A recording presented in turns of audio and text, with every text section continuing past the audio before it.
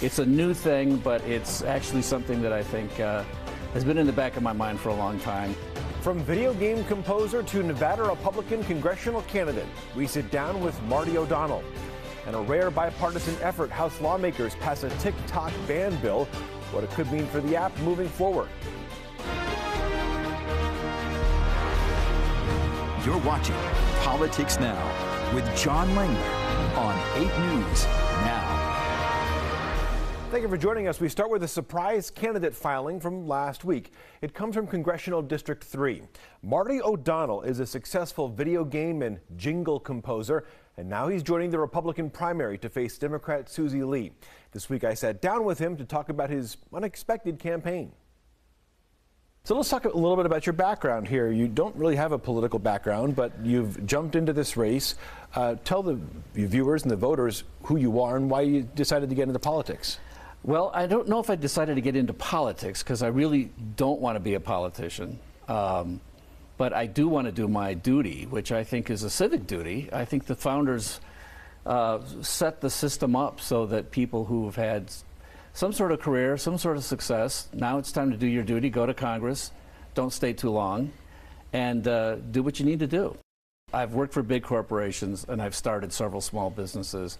I've been successful. I know how to collaborate. I know how to work with people.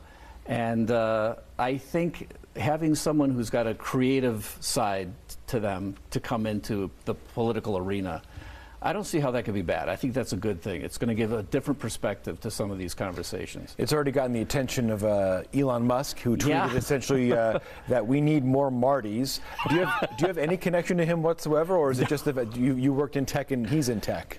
Well, the only connection that I can imagine is that he's played Halo. Okay. So, but I never thought, yeah, and I did the music for Halo, and I worked on Halo for over 10 years, and I'm assuming that somehow somebody must have told him that I was running and showed him my tweet and my little trailer, and maybe he just had some Halo memories and decided to be nice. It was great. I was thrilled.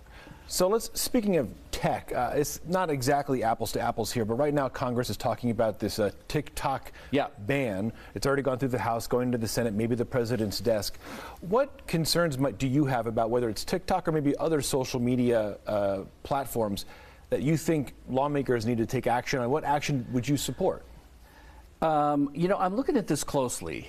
But I'm, as a conservative, as a sort of an old school conservative, I don't like especially the idea of the federal government getting involved very much at all in any sort of business, messing around with businesses. And there is a sort of free speech element here that I'm concerned about. Your contention is that, you know, as a conservative, as you're describing, you don't want to get involved in sort of free enterprise and the business. The argument some might say is that if China's not allowing American businesses in some respects, why should it go the other way around? You know, if certain media outlets from the U.S. can't be in China, well, is there some sort of a fair trade deal there? Yeah, I'm, like I said, old school conservative, so Milton Friedman is a hero of mine, and when he describes, for example, this is almost like a free trade question, but I remember him saying something where, hey, if they want to send us hard goods and we just send them paper money, that seems like a pretty good deal. So the balance of trade, or what's fair in trade, or if they do this to us, we should do that to them. I'm not really sure that really works all that well, but obviously I'd like to look more closely at it. I think TikTok is a relatively unique kind of thing in social media. So I'm hoping that they divest and it's no longer in the control of Chinese communists. Speaking of economic issues, you know, that's a concern for voters. That's not uncommon. That's normal, of course, at any time during the year and during the season. Now, the numbers, if you look at them, they seem to show some improvements, whether it's growth, salaries, you know, when it comes to some aspects of trade. From your point of view, what would you say is maybe wrong with the economy? What would you like to address if you're elected to Congress? Inflation is not caused by manufacturers or businesses. It's caused by the government, and the government policies need to change.